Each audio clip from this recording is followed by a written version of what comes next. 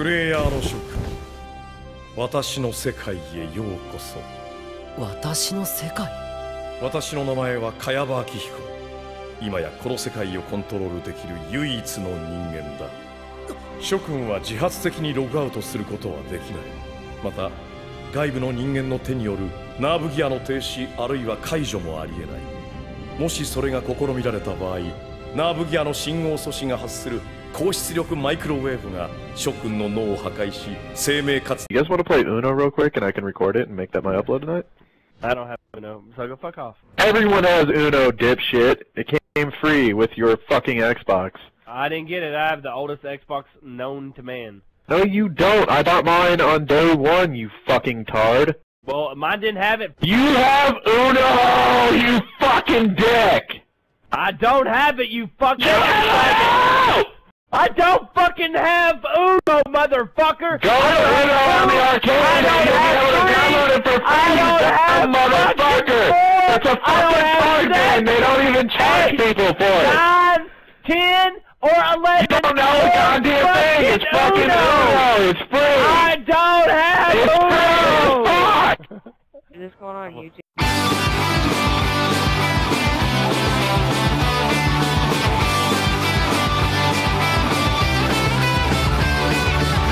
Woke up again today with no missions and zero strength. I don't know how to play, and I don't want to anyway. Need to delete this game and go back to another save. But my hard drive's fucked. Zero charisma, zero luck. I don't have any skills or the XP to fix my build.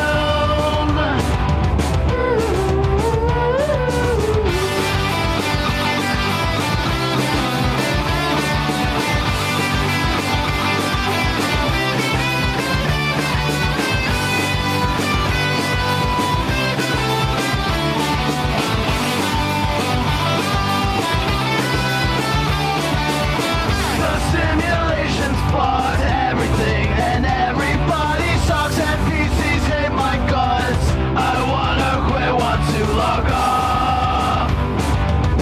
I'm not having any fun. My heart drive's fun. I'm not having any fun. Zero love. I'm not having any fun.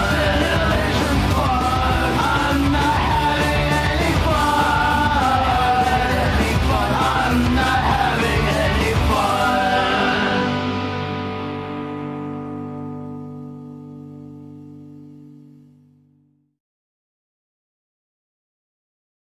God fucking damn it!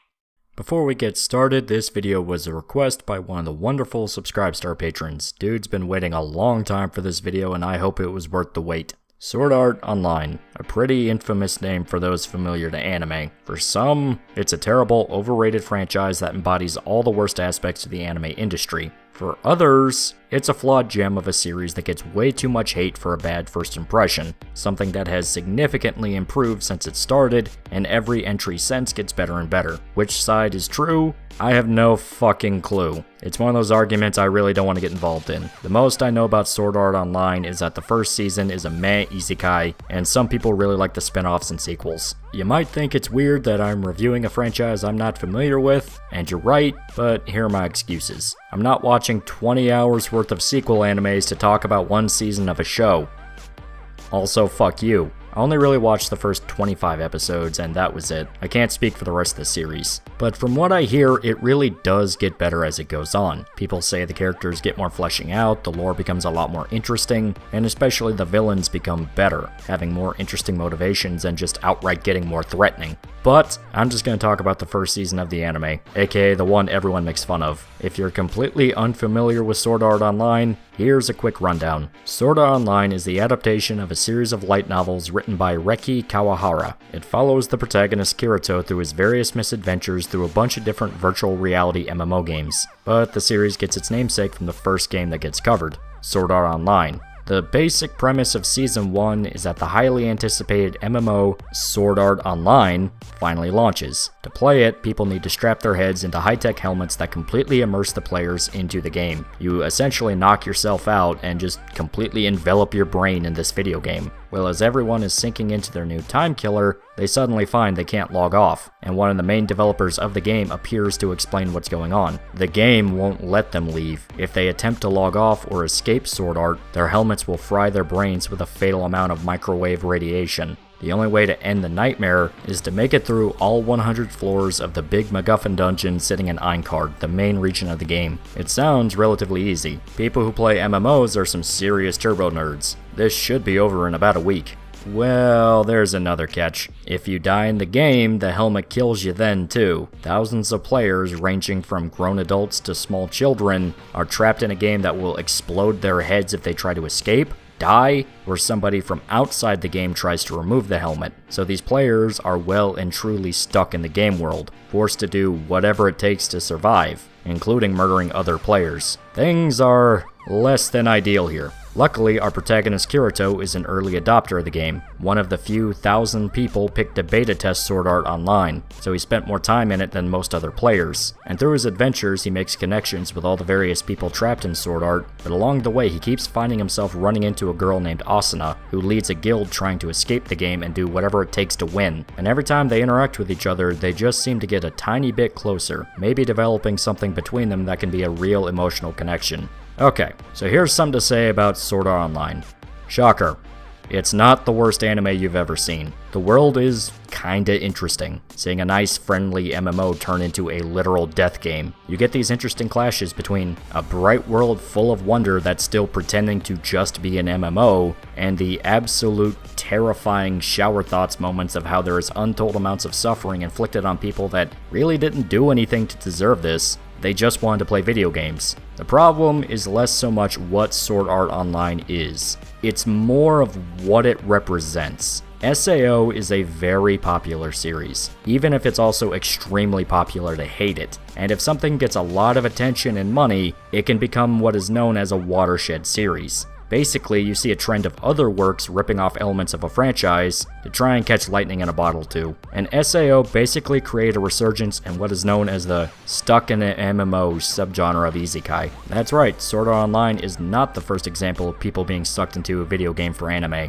.hack is still king of the genre, don't fucking at me. Now, some people might be wondering what the term isekai even is. Well, it literally translates to another world, and colloquially, it refers to stories where normal people are taken to unfamiliar settings and forced to have adventures in them. Everything from Konosuba, Sword Art Online, Overlord, Rising of the Shield Hero. That time I was reincarnated as a slime. The list is fucking extensive at the moment. The isekai genre, in no exaggeration, exploded in Japan. There's more isekai stories than there are stars in the sky, and this is sorta where people throw blame at SAO. Now, as stated, Sword Art is not the first example of an isekai through video game type story. Hell, there were a shitload of isekai stories in the 90s, just it usually involves some schoolgirl finding an enchanted amulet and meeting hot guys, or a schoolboy becoming a child soldier and getting PTSD. Now, when it's done right, an isekai story can be really fun and satisfying. The epitome of the classic hero's journey formula you hear nerds that care way too much about Star Wars talk about all the time. You get a dopey, naive protagonist slowly learn how to navigate their new home, and eventually become a true badass. They start off as an idiot, but by the end they really do become a hero.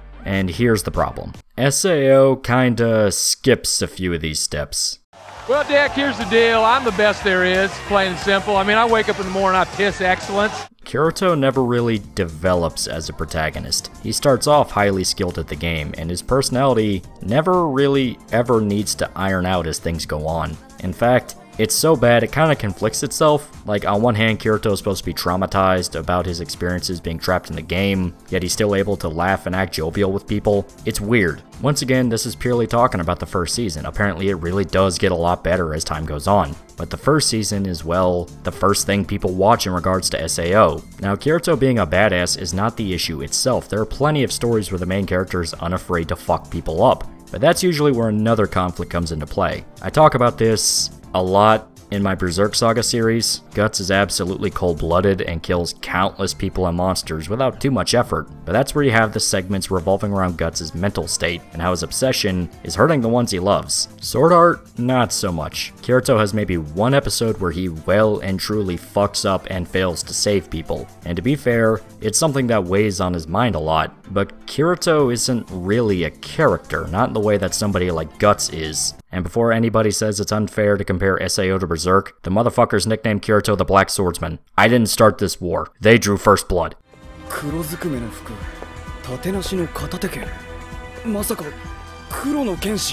drew first blood, not you. Wait, what? They drew first blood! What is that? Is that Rambo? You see, Kirito is what is known as an audience insert protagonist. He's not really meant to have his own agency or personality, at least not in the way you think. He's an everyman, somebody who represents the audience at large and is meant to sort of be a blank slate you can imprint your own personality onto. It's like how a lot of video games back in the day had silent protagonists. When Kirito is a badass, you're a badass. When Kirito gets a gamer girl GF, you get a gamer girl GF. The issue this creates is that to have such an open personality means he can't have a personality, not a real one. He's more reactive to moment issues than anything else. And this is where we dip into some interesting territory. I've already said before that Kirito's personality tends to, let's be perfectly honest here, contradict itself. He's both a broody, edgy guy, and at the same time, he's really nice to people he likes. And I don't mean in that way where he's finally opening up out of his shell and allowing himself to be vulnerable to people he can finally trust. I mean he's just outright nice to people. So on one hand, he's grim, he's a badass, he's that mysterious stranger, and on the other, he's the good boy hero that wants to save the day. It doesn't really perfectly fit together, but there's a reason for that. You see, a common criticism of isekai stories is that the protagonists almost always act as audience inserts. On top of that, they end up becoming pretty overpowered just for the sake of it. Hell, if you've watched SAO, you know exactly what I'm talking about in regards to Kirito. He has so many special abilities and so many broken stats that's honestly bullshit. The story becomes more about wish fulfillment more than, you know, the story. It just throws things at the wall to see what sticks, and basically has to bullshit ways to get characters out of situations. Now, everyone knows the formula to an isekai story. Hell, Konosuba made fun of it a lot. It specifically made a point of calling out the tropes. Here's sort of the bog standard formula to a basic isekai story. The main character is sucked into their new world, either through magic bullshit transporting them, reincarnation, or whatever circumstance you can come up with. Upon arrival, they receive some special gift or ability that makes them completely overpowered to any situation they could ever encounter. This leads them to becoming an adventurer, / going on an adventure due to fuck you, I ain't gotta explain shit circumstances. Their special powers cause everyone to notice how cool they are, and the protagonist quickly gains a party of sycophantic followers that suck their dick, either figuratively or literally. It depends on the context. And it usually ends with the main character having a big harem, killing God, or becoming a king. Now, following a formula isn't bad whatsoever for a story. In fact, the reason formulas exist is because they usually tend to work. The 3-act structure is more than just a suggestion, it's a standard. And if you want to subvert that, you really have to know what you're doing. Sword Art, however, has no interest in actually subverting any formula. It's bog standard, almost aggressively so, to the point that it really sort of shoots itself in the foot. It tries so hard to not stand out that it kinda waters down the potential of what it could be. You'd think a story about people being trapped in an MMO by a psychopathic game designer would yield itself to some creative ideas. It could be a dark comedy poking fun at gaming culture. But no, the victims of SAO are literally just randies, not humorous stereotypes or played off as enjoyably stupid. In fact, the situation is taken very seriously, which makes sense. I mean, in this world, thousands of people are dying in a horrible death game. But then it faces the problem where, to be frank, it plain just doesn't go hard enough with the subject matter. It's not a psychological horror exploring the strain a situation like this has on other people. In fact, you very rarely see truly fucked situations, like scores of people being killed off all at once, or really even the effects of the nerve helmet itself going off. Now, I mean, you do see people die. Tons of characters get killed off, but it's never played off as really disturbing or something you don't want to see. You know people die, but you never see the cleanup of what happens after. There's no blood or brain meat, which is convenient if you're going for a series that's to be marketed to as many people as possible. But yeah, there's not an emphasis on insanity or the worst things people can do to each other. You have asshole players that kill others for fun, but they're always treated as the exception, the ones nobody likes or respect. It also really doesn't deal with the impact the game has on people in the real world. At least Season 1 doesn't. You don't see families torn apart or the police rushing to investigate and figure out how to get people out of the game. There's hints of it, mainly during the Elfheim Online segment, where it does deal with the fallout of the end of the Sword Art Online game, but a situation like this, let's be real here, would have every 3-letter agency in the world coming down on the Sword Art Online devs like the wrath of God himself. They wouldn't be able to walk down the street without looking over their shoulder, but it's never really addressed until the very end, and even then it's not particularly crazy or satisfying or really fitting compared to what they put people through. Hell, nerve helmets are used after the incident, they just claim to have fixed the issue that killed people. Until they don't. The most detail you get on the ramifications of the game is that SAO players had to be carefully transported to hospitals and put on life support, because they, kinda got left to die in whatever room they were in when they started playing the game. So if you lived alone or had a power outage, you were fucked. In fact, what would happen if your Wi-Fi dropped out? Would you get booted out of the game and killed? Cause that would be kinda bullshit. Your head explodes because Comcast is being a faggot about your data cap again. You want me to give you the number of a different cable company that can— Oh, wait, we're it, aren't we? Dang it, guess you have to deal with our packages. But details like this aren't really the point of the story. It's mainly about being a fun adventure series, and the actual main point of Sword Art is the blossoming relationship between the protagonist Kirito and his love interest Asuna. Their bond is sort of the driving force behind much of the franchise. They meet in Sword Art, at first total strangers hesitant to grow close because death is always one bad move away, but they slowly grow to care about one another and fall in love. There's really not much to say about their relationship. It's sort of a bog standard I'm indifferent to your existence until I'm not style love story. And Asuna herself is kinda bland. She's a basic bitch archetype, the mommy wife GF that acts bipolar as hell depending on the scene. Sometimes she's kind of a tomboy, others she's very maternal and protective. Then she's a crazy ass tsundere that beats Kirito upside the head with a tire iron for trying to hold her hand. Once again, this comes down to that issue where the characters aren't really characters in their own regard. She represents the love interest. So she sort of phases through personality traits to try and appeal to everybody. This is a large part of why people like to dunk on Sword Art Online. It's a pretty surface level story. It's just grim enough to not scare people away and still have stakes. It's just bright and cheery enough not to get super sappy. But because it never dedicates to being its own thing, it ends up not really feeling like much of anything. So when it does try to be serious and have emotional moments, it can come across as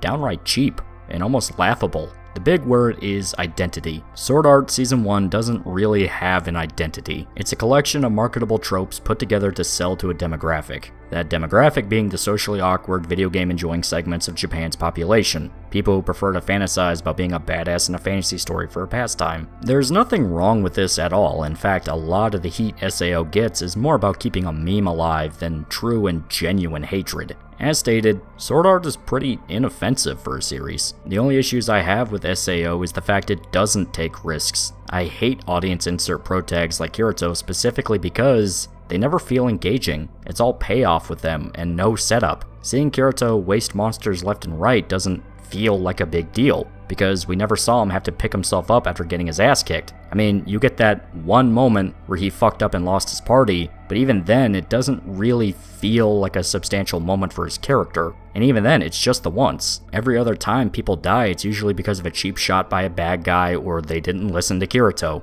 To bring it back to the Berserk comparisons, we never see the equivalent to the Zod fight or the 100-man slaughter, a true test of Kirito's abilities where he either gets out of it by the pure skin of his teeth or has to be saved because the thing he's fighting is just plain better than him. And this leads to a big issue with the series that most people also claim infected other animes: the video game logic. With the glass ceiling broken, all the oppressed groups shall prosper, especially the most oppressed group of all, gamers.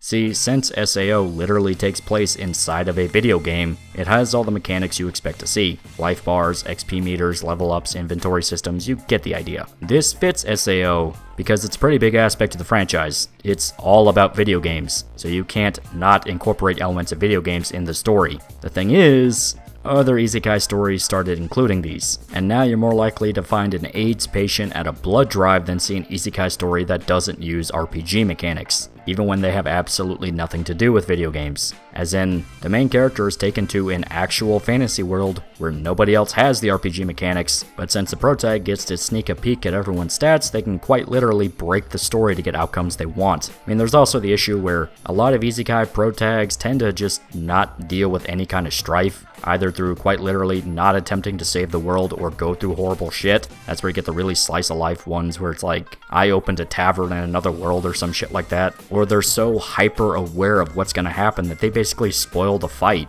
and then just break it because they already know how to play the game way too fucking well. Meaning that all the trials and struggles a character might have to go through to become a badass can be completely circumvented. Remember how in Vagabond most of the actual duels Musashi Miyamoto fights in the beginning end with him getting his ass beat, specifically because he's not refined enough as a warrior to handle the ever-increasing challenges of fighting opponents that have spent their entire lives doing nothing but improving their craft? So when he actually figures out how to win, it's extremely satisfying. All of his pain and suffering amounted to something. Well, in an isekai, none of this shit would have happened. He would have had a magic katana that deals 9,999 damage to every opponent, his level would have been 20 times higher than the limit of any other fighter in all of Japan, so nobody could ever damage him, and he would have gotten his reputation of being an all-time great warrior within the first 20 chapters. When you literally boil every conflict down to a numbers game, it gets too obvious how things play out. If you're gonna build an entire series around fight scenes, at least make a cool combat system and make the fights fun to watch. Doing discount RPG Maker shit really isn't that fun. You can't be afraid of a wound a character receives when you see it literally only did 2 damage to his health. Plus, it leads to egregious examples of that classic DBZ trope. Character does big attack to kill Badman, there's a cloud of smoke hiding said Badman, and then you see Badman barely reacted to the attack. It's cool once, maybe twice, but if it keeps happening, it gets exhausting, and it's pretty obvious you're stalling for time. Now, it's hard to really blame SAO for everyone using its ideas. It works in the context of this specific franchise, and they can't exactly control what other people borrow for their own stories. But they also can't control the resentment people feel for essentially being the one to really kick off the trope. In conclusion, Sword Art Online is a very inoffensive anime. You can watch it and enjoy it for what it is. A mediocre isekai that's more about being a power fantasy than being the next Vinland Saga or Berserk. And really, can you well and truly blame SAO for any of this? It's stupid, yes, but a lot of other anime is stupid. In fact, you kinda need a sense of magical realism to enjoy a lot of different anime. You know, suspension of disbelief and all that. It's not gonna be realistic, and characters are not gonna make logical decisions. And it's not like the series ever pretended to be 100% logical or realistic in the first place. It's kind of boring. Yes, but that's sort of a subjective argument. I thought it was meh, yet there's scores of other people that downright love this franchise. They see something that a lot of us just plain don't. And I'd just be an asshole to dismiss it all as dumb people like dumb things. The way I view SAO is that it's fun to poke fun at. And trust me, the author of this series has done some really stupid shit. But in the end, I can see this being a legitimate guilty pleasure for a lot of people. And the fact that you have a lot of fans say that the series just outright gets better as the sequels go on shows that there's something to all of this. Maybe I'm just being a contrarian. Most videos you see about Sword Art shit all over the anime and call it the worst of all time, but I just don't see it that way. It's not the worst, but I also can't call myself a fan. It's simply not my thing, but that doesn't mean I'm gonna bash it for the sake of what it represents. I can't blame Marvel for other studios making shit movies, trying to make their own cinematic universe. That's simply not being fair. I know some people might be really disappointed I haven't torn this show a new asshole, but it's really hard to muster any real emotions for or against. Yes, Kirito is a wiener that tries way too hard to be cool, but at the same time, the animation's fine, and the story is more just than anything else. Trust me, I have seen far worse than Sword Art Online, but I've also seen far better. It's the Naruto of isekai anime. I personally couldn't give a shit about it, but it has a fan base that really likes it, and it makes assloads of money, so it's already won the war no matter what I say. But that's all I can say about Sword Art Online. If you want to check out the anime, I won't stop you. It might drive you crazy with how cliche it all is, but you might also just like it for being a fun fantasy sci-fi story. It's a coin flip, really. You might just want to see a decent, inoffensive anime about a dude falling in love with a girl through the power of video games, which is already a genre of anime, just saying, but you get the idea. It's not compelling, but it won't make you gouge your eyes out. Put that as a pull quote on the back of the DVD, Funimation. But fuck it, let's just finish things up here. Please remember to like, comment, and subscribe. See you guys.